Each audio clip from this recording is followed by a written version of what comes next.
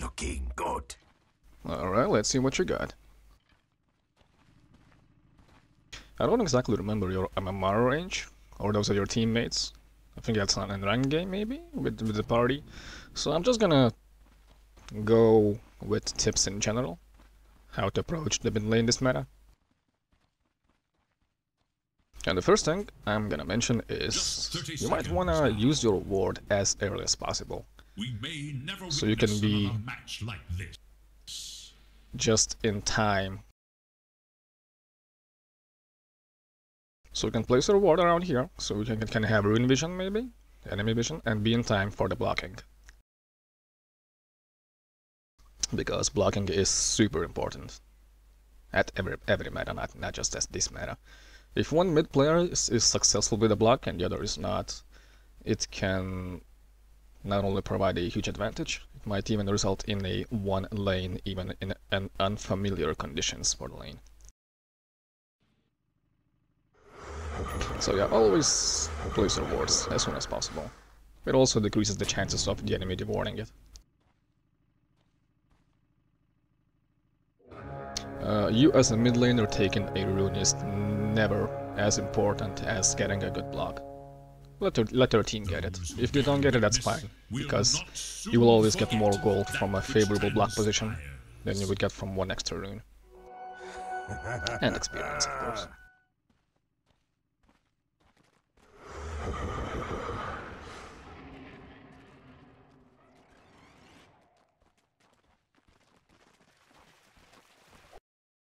At the end of the day, the block turned out fine. And if you're talking about blocks, I can also mention that there are a few cases where blocking isn't as important and you can actually go for the rune. This might be one of those cases, because if you're against a melee hero, you already have an innate advantage, so blocking might not be as beneficial as it would be. But in 99% cases, even against melee heroes, I would still say blocking is king. But yeah, in this case, the waves did end up in, I would say, your favor. So let's talk about the optimal way to play the first wave. What you do to your opponent doesn't matter. Your goal is to get level 2 first. And then, as a secondary goal, or primary goal, I think they're both pretty important. So yeah, 2 goals. One is, I forgot what I said about one, but the second one is to make sure the wave is pushing into enemy tower as soon as possible. This gets level 2, I think that was the first point, yeah. Harassing the opponent at this stage is definitely not the first priority. Because as you can see, what happens is that with you naturally right-clicking the enemy hero, the creeps will follow you, he will try to drop the aggro, and unintentionally, I believe, you will make those creeps get under your tower range, which will make it harder for you to last hit, forcing you to use mana for it.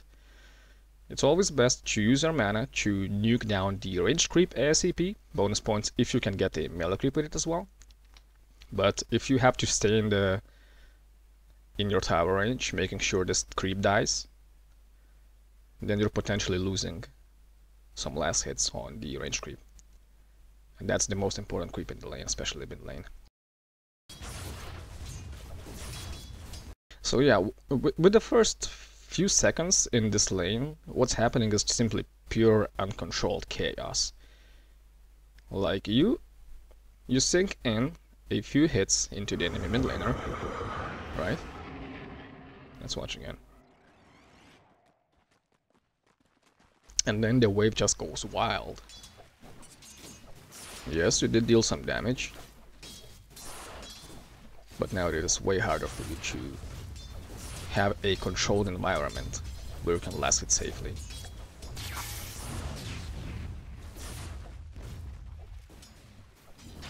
And as a result, you get pretty much nothing out of it from the first wave. Alternatively, the right way to have played this lane is, right at this moment, what you do, you forget about the enemy middle, about the enemy hero. You hit the range creep once, twice, 3 times maybe. In the process, you can aggro the hero, so whichever melee creep is being beaten on will follow you. You bring it into the range of the ranged creep. You place a remnant, and remnant takes down 2 creeps uncontested. And then you can use 1, maybe 2 remnants to get the other 2 creeps. And in the end, what happens is, yes, you will take some damage. Yes, enemy will take less damage than he would if you would have right-clicked him.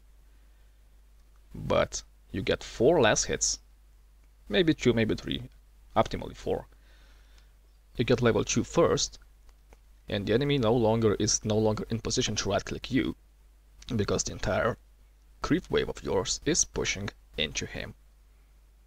So what I'm saying is, the first wave is the most important, and how to make it most successful is number 1, blocking, and number 2, pushing it out as soon as you can, instead of focusing on the enemy. And this is true against most of the engagements. Like versus Void here, this is correct. Versus Queen of Pain, this would be correct. I think quite literally versus any hero. If you're gonna push in, that would be the right play. Huskar, same. And what you wanna avoid is this uncontrolled chaos, where as soon as you right click, the creep positioning goes haywire and makes it impossible for you to do your job getting golden experience from it.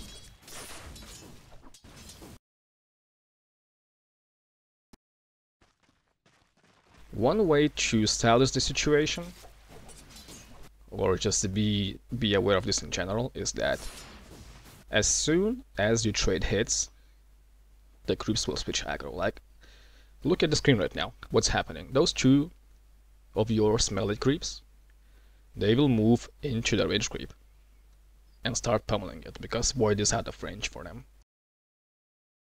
So as soon as you notice this happening, you can assume that enemy melee creep is in danger of taking damage and being denied.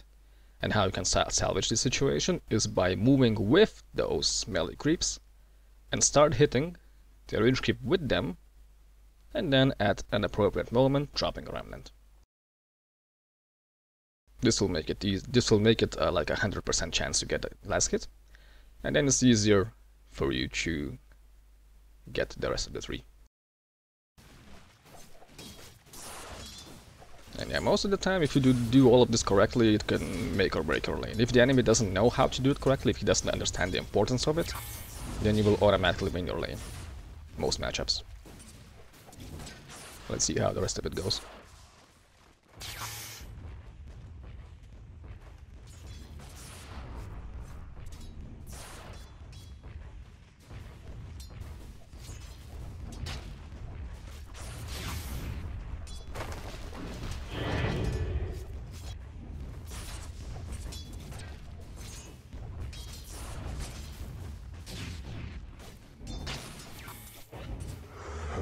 This one was always mine. Since you're going for a battle, it makes perfect sense to use your mana more to secure those last hits. Not only will you not get denied, you will also speedrun your battle, so any mana you spend, you will recover very soon.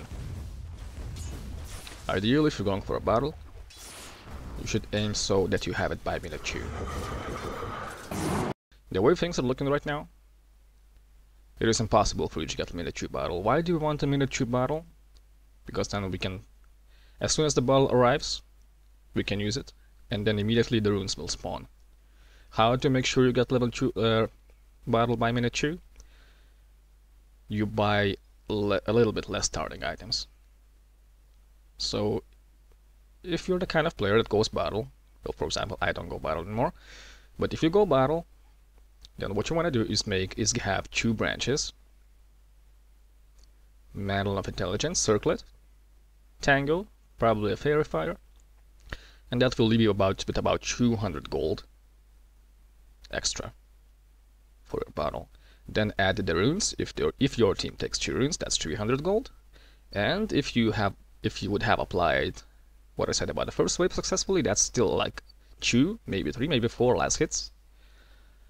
And either by the first wave or by the second wave, depending on your success on the runes, you will have your bottle. And then you use it, and then you immediately refresh it with the runes. If you go null, and you don't have perfect success with your last hits, your bottle will be late. If the enemy is also a bottle user, and he adjusts his starting items to something of what I said, he will have bottle early, he will have more regen, he will win the lane by default, because he out-trades you with his more regen. So yeah, another very important aspect.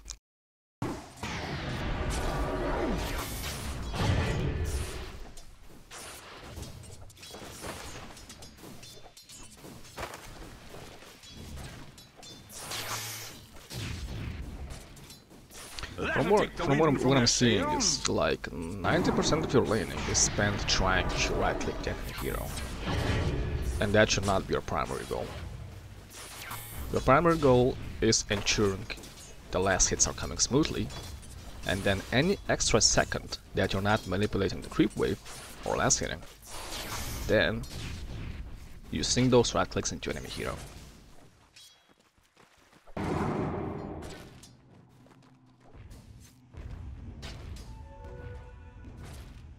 I suppose this applies a little bit, what you're doing applies a little bit more to Void Spirit because of how easily he takes hits because he's a melee hero.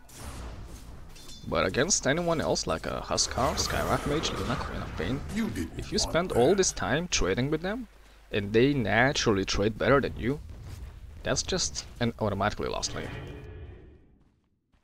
So to summarize my last few sentences, try to focus way more on last hits and way less on the right clicks. Harassing right clicks are the secondary objective.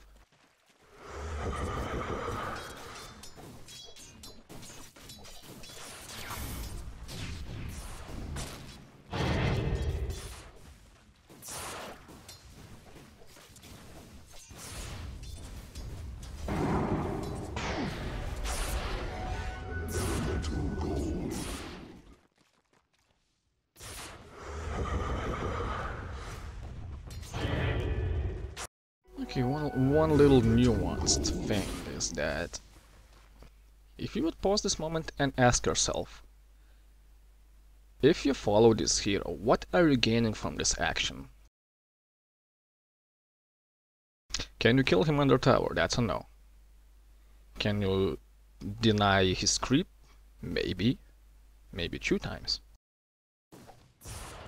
But let me post an alternative. What if he notices your aggression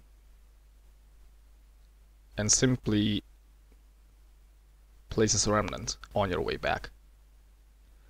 This not only ensures that you're tanking tower hits, you will take his hits, you will take creep hits. That's a lot of damage, that's potentially lane lost just from this maneuver.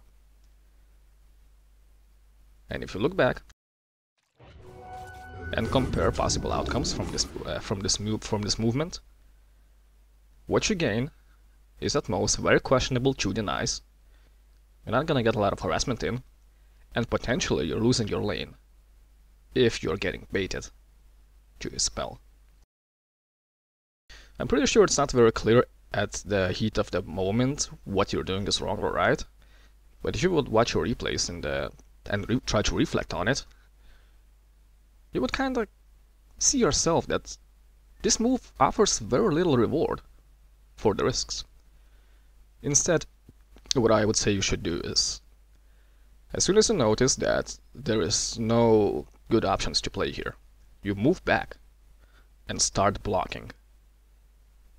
This way, not only are you no longer in a risk, you will also place the next wave at your high ground and have advantage.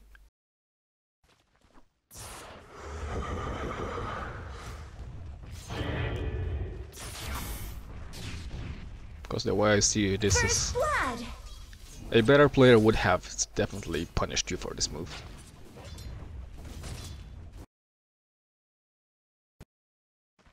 And now the same example as I said like 5 minutes earlier is that as soon as you notice your melee creeps moving towards a direction of the range creep, you should move as well. You know that Void Spirit has used his remnant, He cannot prevent you from moving.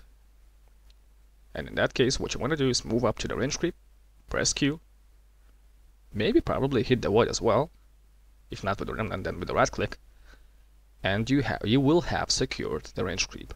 As a bonus, if you move out, his melee creep will hit your range creep. And maybe, probably, not only will you last hit the range creep, you will deny yours as well, because by the time you get back, he would be at half health. There's a lot of those minor nuances you might see, you might not see, but you gotta look for them, and you need to train yourself to recognize and act on it. Another very big mistake is if you're landing against a hero who can be easily vortexed, like a Void Spirit because he's melee, take it as soon as possible, because a successful vortex combo deals around 300 damage. And the way this Void has been playing is he's been, like you, kind of very reckless. And I believe with the vortex, there were a few moments where you could have killed him.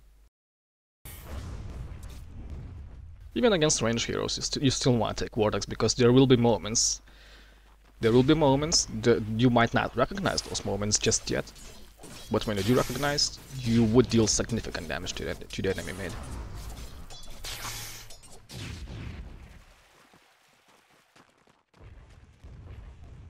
Should look to their middle tower.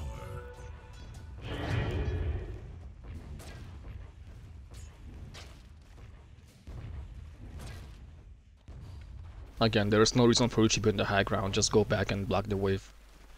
You're not gaining anything.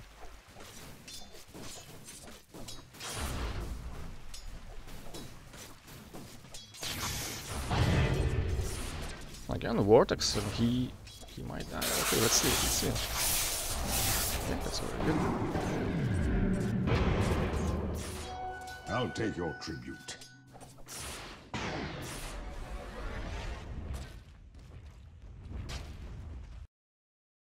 One thing I can say for sure is that in the future, if you get a matchup like this, and you take into account what I said about the first wave, you would be at an XP advantage. And at this moment, you would be level 6 and he would be level 5 because you played the lane better.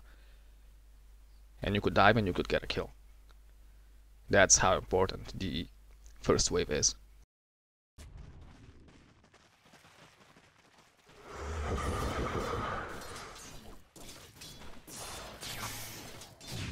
But yeah, if he reaches 6 and you reach 6, then that's a stalemate. Without a gank or a significant misplay, none of you have a chance of killing each other under normal circumstances.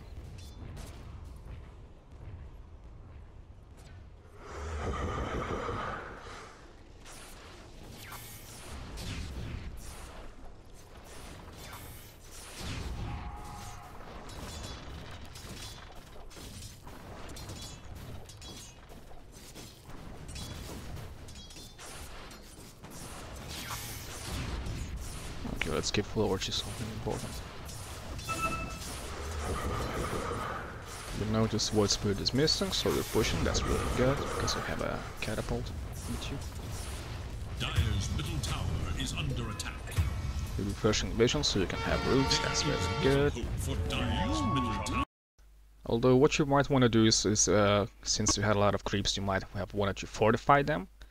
And since Void is still not here, you're free to clear his creeps while yours are fortified. And as a result, he has no creeps and you have like 5 creeps plus catapult, plus your illusions, plus you hitting tower. It is entirely possible for you to actually knock down his tower at this moment. Dire's middle tower is under attack. Which is still happening, okay. Should look to the middle tower. What I'm saying is that with what I said previously, there would be way less time for the enemy to react. And the longer this goes on, the more chance that someone rotates, like a support maybe. And any rotation will disrupt the tower knockdown process. So if you notice a moment where you can significantly increase the chances of the tower falling, you should act on it ASAP. Dire's Dire's middle tower is under attack. Back. There is little hope for Dire's Fortification middle is a powerful tool. There is little hope for Dire's middle tower. Dire's middle tower is no more. Killing spree. Alright, tower is down, now what? Now we have two options, either speedrun the jungle, since it's very safe, or help the side lanes.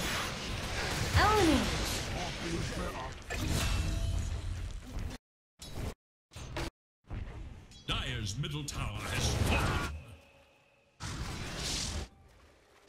Killing spree.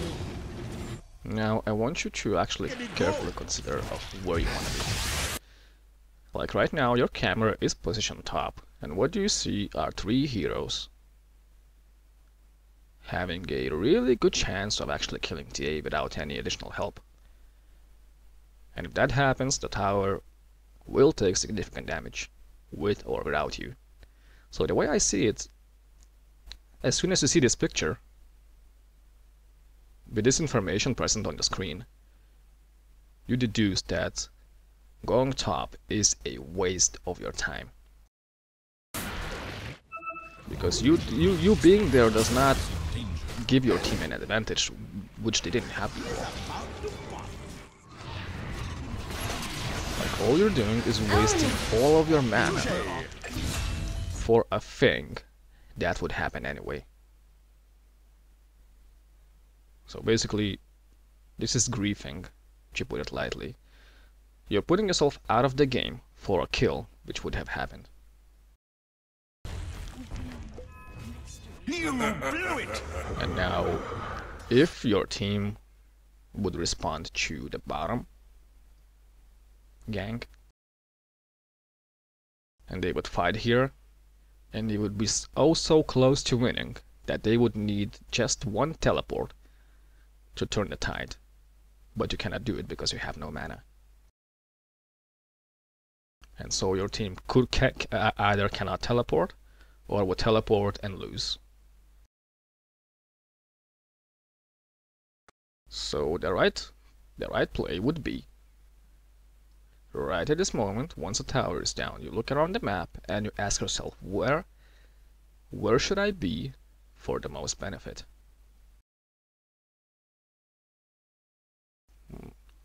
And now we have two options. If we rule out top, we have two options. Option one is jungle. As a mid laner, jungle is always good because it's all around the runes, it's fast, it's a free battle refresh. Top is a no-no. But if you look at the bottom, what do we see? Three heroes just ganked Juggernaut. And very likely they have used everything to get that kill. If you were to teleport bottom, or walk there, it is unlikely that they would kill you. They might attempt a kill, but you would have full mana, full health, and you could actually bait someone to diving and get them yourself, or have a support rotating, which is, compared to the top play, I would say way beneficial, way more beneficial. And as a bonus, since Jagger died there against three heroes, and the mid lane is currently free, what happens is that during the 20 seconds of Jagger's downtime, you go bottom, you take the bottom lane. You take more dangerous farm because you can. You're full health, you're full mana, and you will not die to them. And as a bonus points, Jagger then can go to middle with no tower, since it's very safe for him to farm. You're essentially trading places. I mean, yes, Jagger could still go bottom, you could still stay in the middle. But during those 20 seconds that Jagger is dead and you would tell him to go bottom, what's happening is your tower is dying.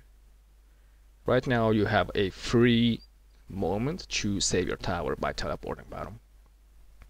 Just as soon as you teleport, they will scatter. They will run away because they're low. They don't have cooldowns. Those creeps, they will die, tower will be safe. Jagger will go either here or middle, preferably middle. And just like that, we have found the most optimal play on the map right now. Let's continue. Radiant's bottom tower is under attack. Ownage. And look how low they're staying. That's an easy kill. Double kill even. Dire's top tower is under attack. Dire's top tower is in danger. Dire should look to their top tower. Radiant's courier has been killed. Radiant's middle tower is under attack. Structures are fortified. Radiant's bottom tower is under attack. One more note is that you should always align your movements to be in the mid lane by the time the rune spawns. Because as I see it right now, you have very little mana, you will need to use the bottle to refill your mana, and ideally you want to refresh your bottle with a rune. But since you're still here, and it's the rune spawn time, you are giving the rune freely to Void, while you are ahead of him. And he wouldn't be able to contest you on the rune. So not only do you not get a refill, you're also giving Void a free rune with which he can gank middle again, bottom or top, anywhere. So yeah, try to align your movements to go towards the mid lane by the rune timer. Dire's top tower is under attack.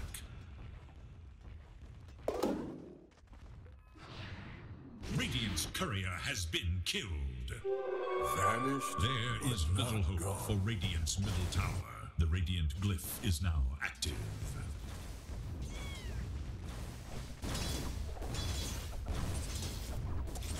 Radiant's bottom tower is in danger. Only what you are.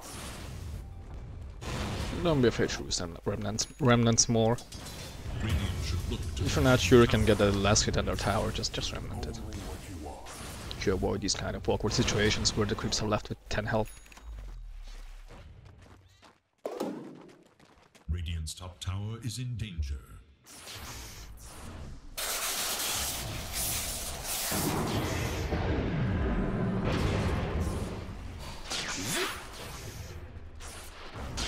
Where's the party?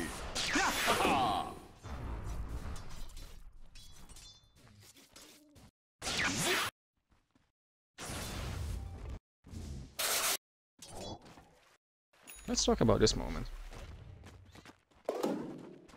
Radiant should look to their top.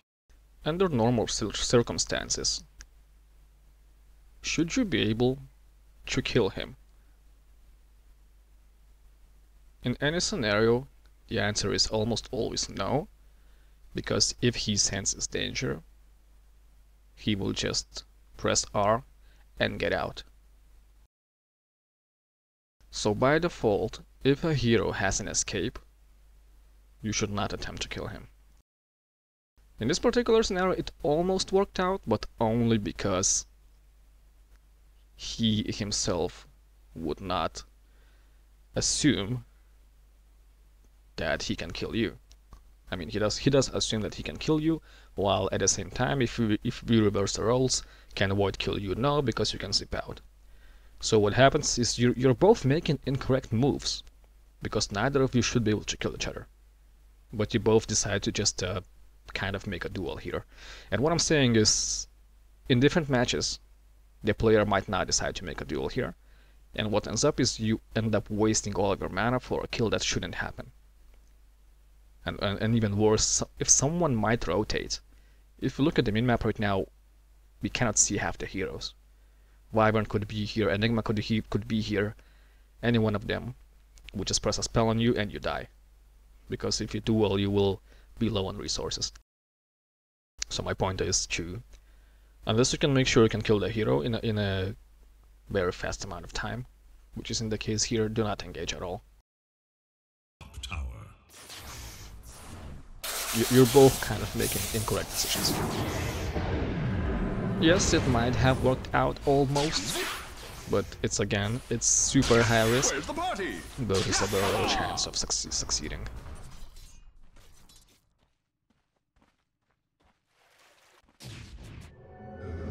And what ends up happening is you had full health, full mana, and you're forced to go base. Top tower is And that's a lot of downtime. Same with Void. Where's the party?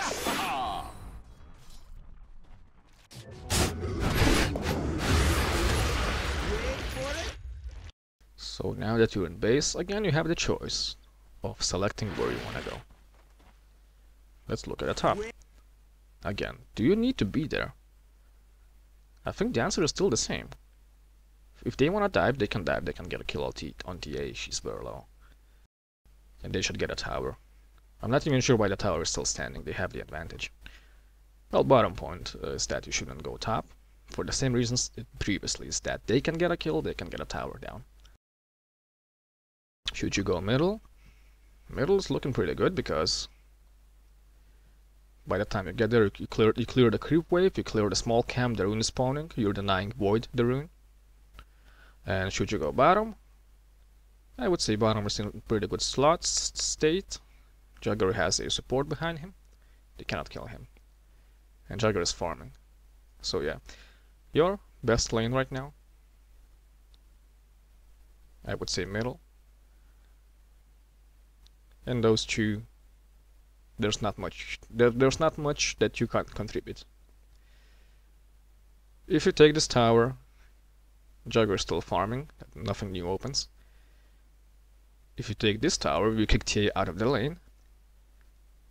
But you should only do so if they are unable to take the tower by themselves.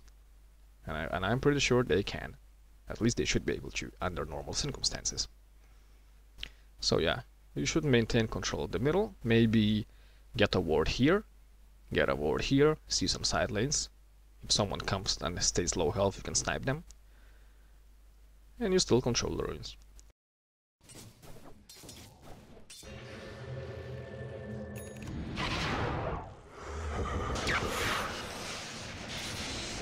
Dire should look to their top tower. And that's just a giant waste of mana. Dire's top tower is in danger. Dire have fortified their structures against attack. Dire's top tower is under attack. They had all this. The enemy team has all this time to rotate. They'll die because we have no mana. Dire's top tower is no more. So yeah, this game so far is just which team makes less mistakes. Is in danger. And I think I've outlined most of them. If you can yourself recognize them and avoid them, then you'll just climb so fast because they're making all these mistakes and you're not.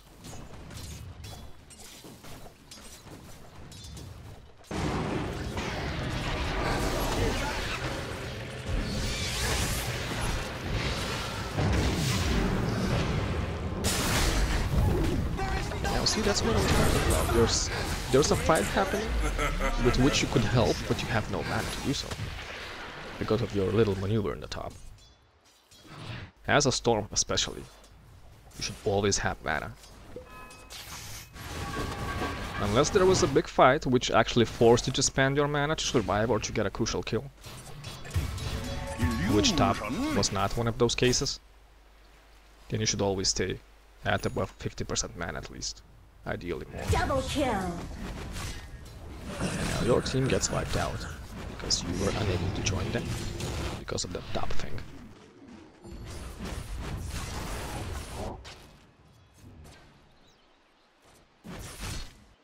Radiant's top tower is under attack.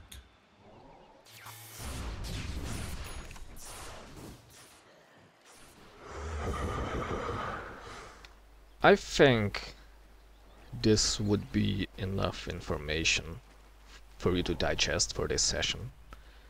We could look over the mid-game movements, the late-game movements, My path leads to but the majority of your errors, of the things you can improve to gain MMR, is located into the first 15 minutes. The laning, the early game rotations, and I'm sure if we'll spend one more hour talking about mid-game, talking about late-game. that would be just information for me. So I think we'll leave it at the laning phase in the early game. And if you want, we can look over the different sections at a later date, if you feel like it. But yeah, for now, your homework is exactly to improve the laning phase and better decision making for the rotations. Yeah. Okay, so grab me on Discord if you have any questions or need clarifications about all that has been said here. And I'm gonna end the replay here. Stupendous!